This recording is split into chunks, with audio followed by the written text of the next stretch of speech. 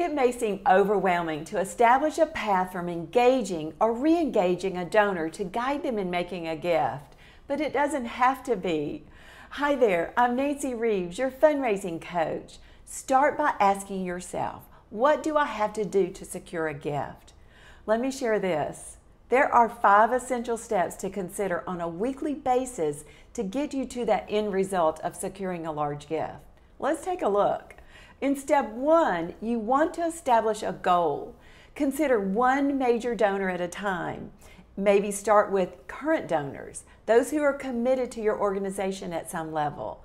Then ask yourself, what is possible with this donor and what do we want to accomplish?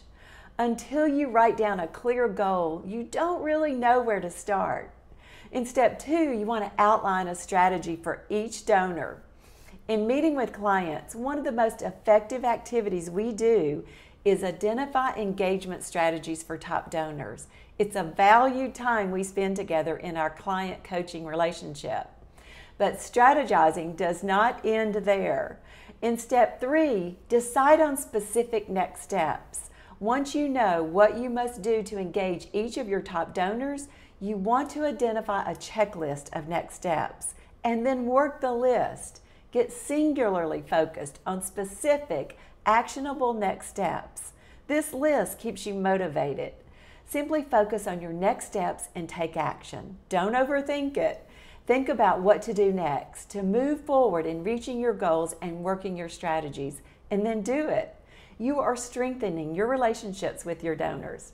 In step 4, you set target dates.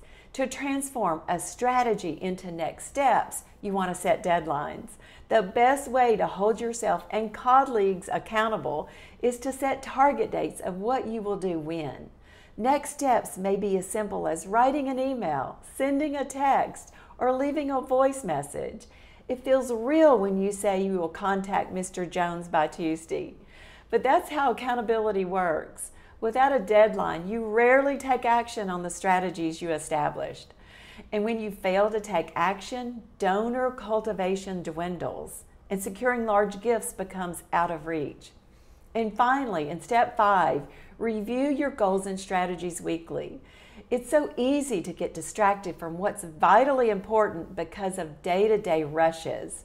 By taking action to strengthen donor relationships, that's essential in cultivating donors and securing a gift.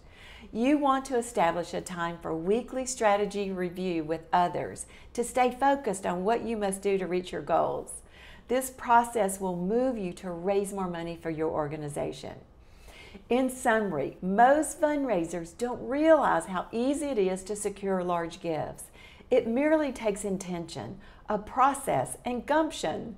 But the key is establishing a process. But if you have a get up and go attitude, you can raise significant funds for your organization. There is no doubt.